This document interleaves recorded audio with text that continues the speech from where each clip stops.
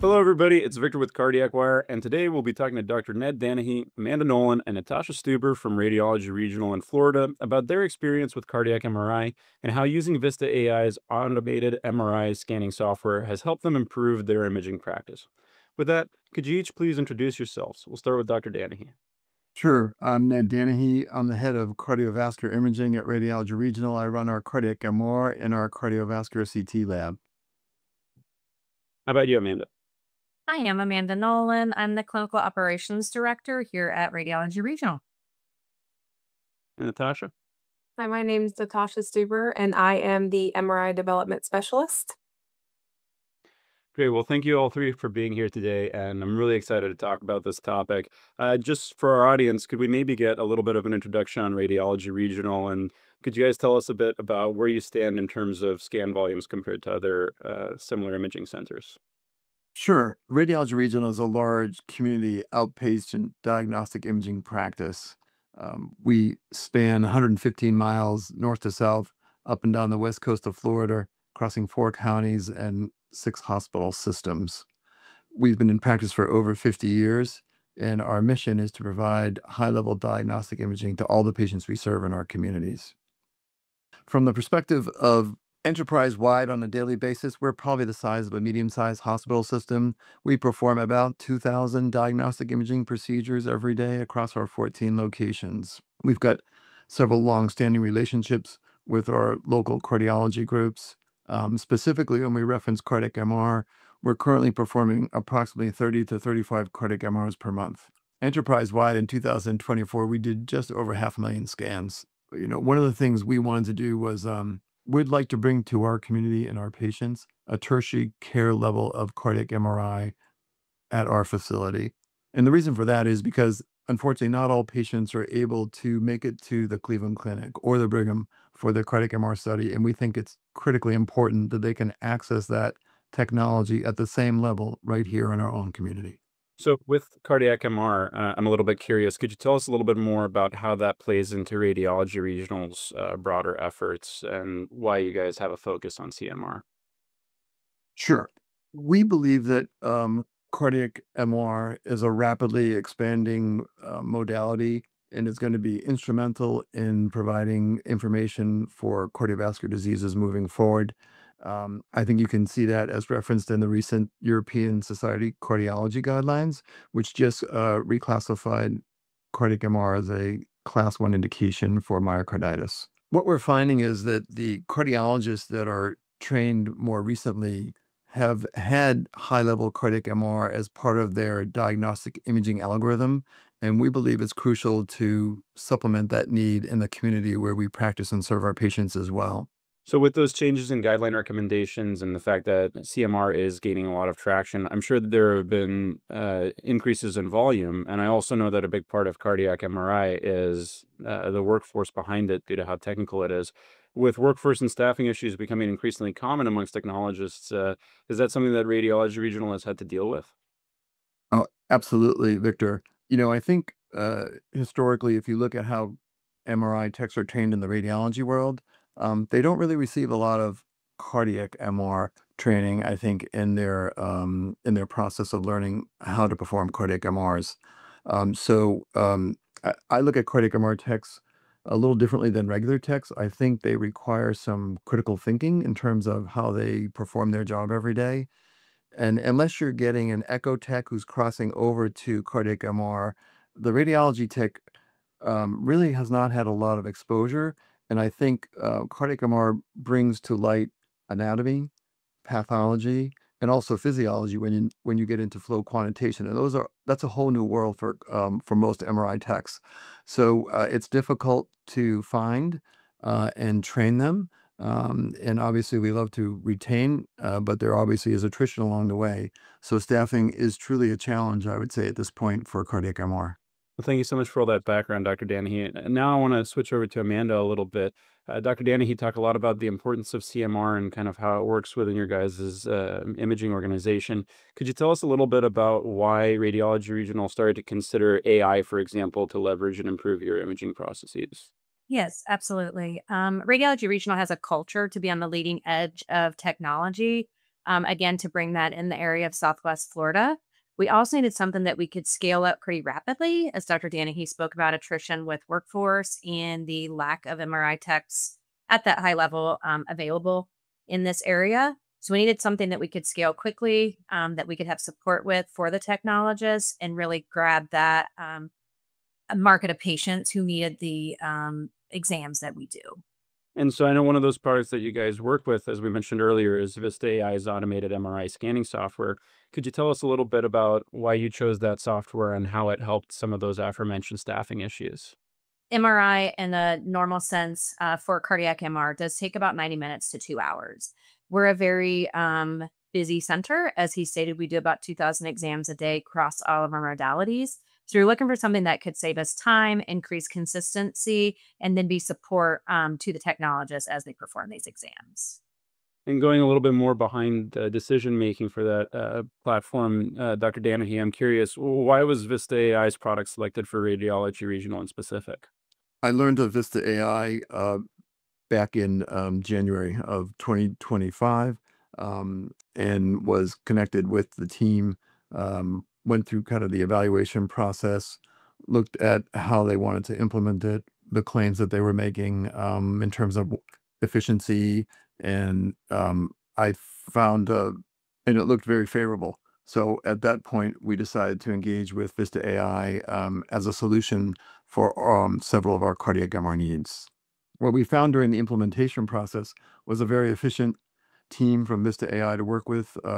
From my perspective, Dr. Bob Hu, who's the medical director, was excellent. He's very knowledgeable about the system, always willing to help, and his goal was to make sure that our program incorporated Vista AI for our program and that it was functional for us, and it was a great help. Thank you, Dr. Danahy, for kind of walking us through your guys' decision process for Vista AI. Obviously, now that you have it implemented, I'm kind of curious. Natasha, I know you have a lot of experience with the software. Could you tell us a little bit about how Vista AI software has impacted your day-to-day at Radiology Regional? Yes. So learning cardiac, I learned the old fashioned way at first. I was doing weekends, and they ranged anywhere from 90 minutes to about 2 hours. The patients had a very hard time finishing the exams. Um, and whenever Vista AI came into it, Lori and Doctor Who actually came onto site and made sure that the technologists were known exactly what they were doing. If we didn't, we could just give them a phone, like a phone call, and they would answer our questions. The times actually have went down to about 45 minutes, at the most 60 minutes for like the ASD cases and things like that. The patients are not complaining about how long they are versus the last time they had one done.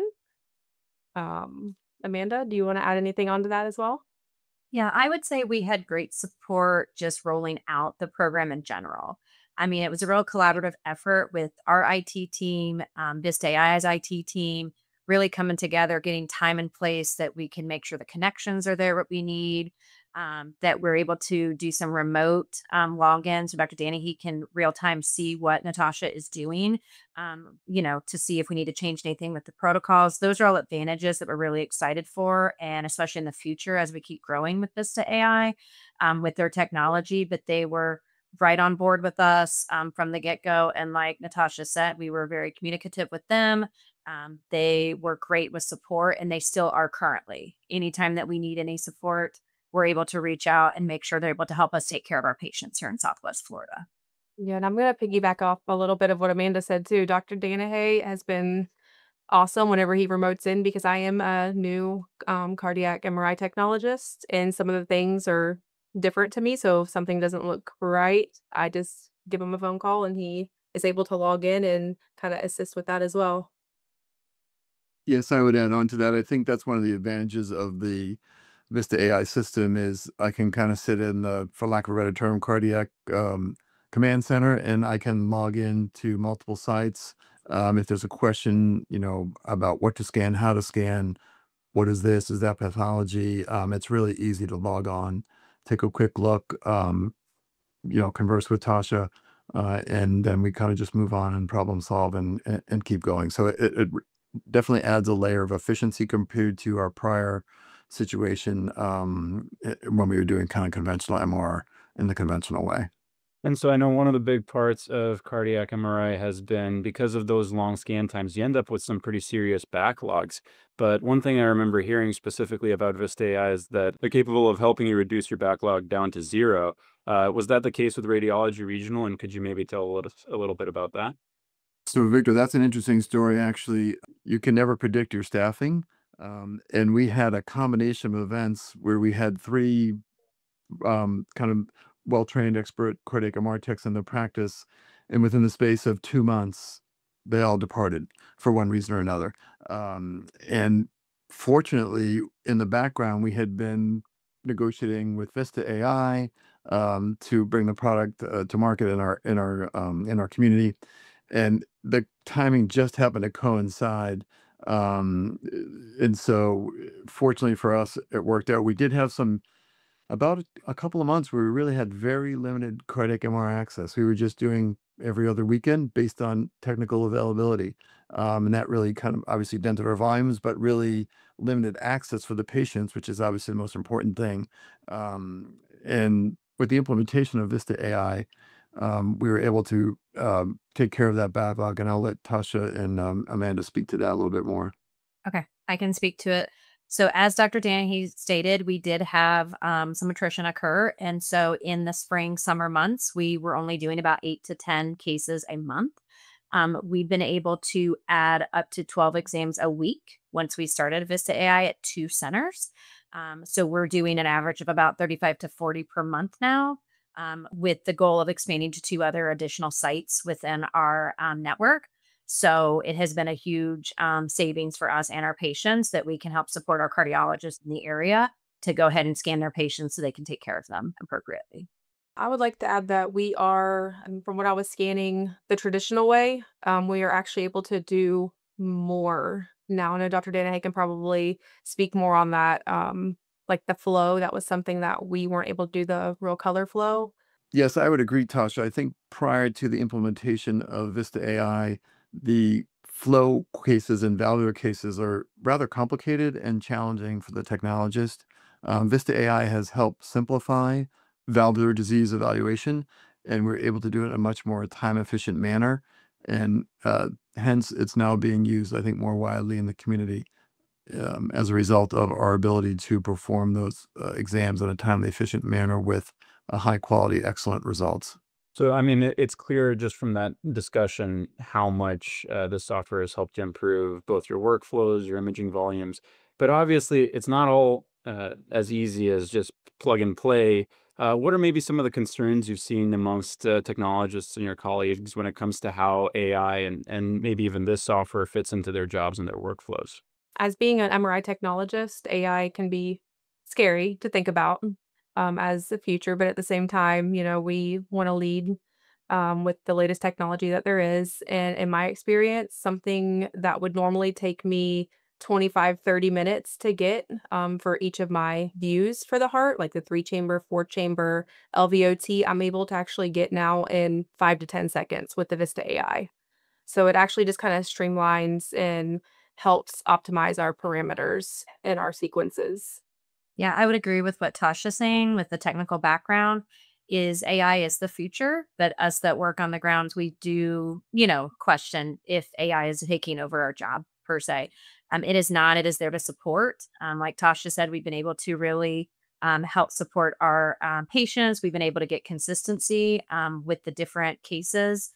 And what she said of doing 25 minutes to find her scan angles, it does it for her in 5 minutes. She's still very important in the role of making sure it has what we need, all the parameters are met, the flow is met. It's not taking any of that knowledge that Natasha has away from her. It's just helping support her in getting those quality images for our patients.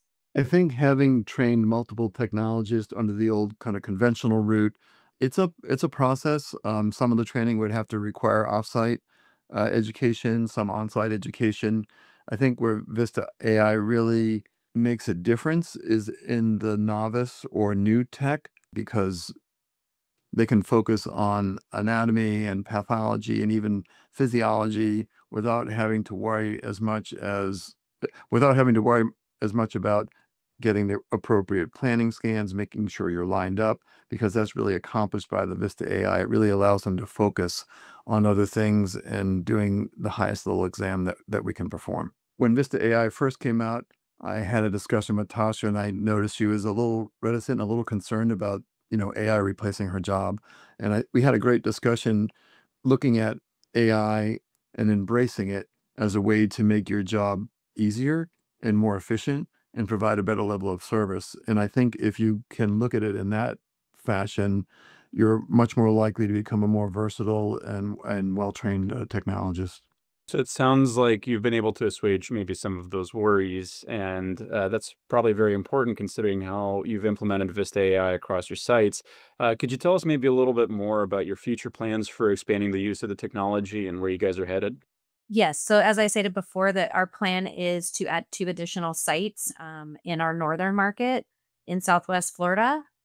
Those will actually be remote scan sites, meaning our trained cardiac MR technologists will be running those machines. The MRI tech will still be there to support, contrast, do the scout scan, etc. But this will be a way that we can hit that northern market where there is no availability for this technology at this time. We also are working with Vista AI closely on some of their newer projects that are coming down the road, as far as like adding other anatomies to their Vista AI software. Again, helping us with consistency and good quality images for our patients. Yes, I think the ability the ability to perform remote scans is key for us, because we're now able to open up access to high quality MR in communities that we previously were not able to do that, just because we had geographic restrictions from our technologists being able to travel to those offices. So now we're unrestricted from the Vista AI perspective, even if we are restricted geographically from the perspective of where our technologists sit and work. It's a great combination, and we're really looking forward to deploying these other sites and bringing the technology. Well, with all that, Dr. Danahy, Amanda, and Natasha, thank you so much for all of that background. Before we go, I'd like to give each of you the opportunity to get a message out to your colleagues. Let's go ahead and start with Dr. Danahy. What's one message you'd like your colleagues to know? Be that about Radiology Regional, what you're doing with cardiac MRI, or Vista AI. I'm looking at a two-pronged answer, Victor. I think on a global scale, Vista AI, I'm convinced, is going to raise the bar for the quality of cardiac MR imaging across the board. And I think that's a win-win for everybody, for the patient, for the imager, and for the referring physician. Locally, Vista AI is helping us realize our goal of increasing access to high-quality MR throughout our community-based setting. Amanda? I would say to fellow colleagues to embrace the technology that's coming, as we've seen over the decades that we've all worked in the imaging field, just the advancements that have happened. AI can be your friend and can be supportive. And I really encourage it from a technologist standpoint. It's very exciting. Natasha? So I'm going to be with like what Dr. Danahay said. With Vista AI, it has tremendously helped me as a MRI technologist. It was an eye opener. It actually has helped me out so much whenever it comes to lining up exams, and just really talking to the patients and getting them through the test, because, like I said, it is a less scan time. And then with Radiology Regional, it's a outpatient, and like Dr. Dana said, it's spread all across the West Coast, and now we're able to go in remotely and scan the cardiac MRIs in more areas, so the patients don't have to travel as far to get that same quality image. Well, thank you for those insights. Dr. Danahy, Amanda, Natasha, thank you so much for your time today. We're so grateful that we got to learn so much about Radiology Regional and the work you're doing with Vista AI and cardiac MRI.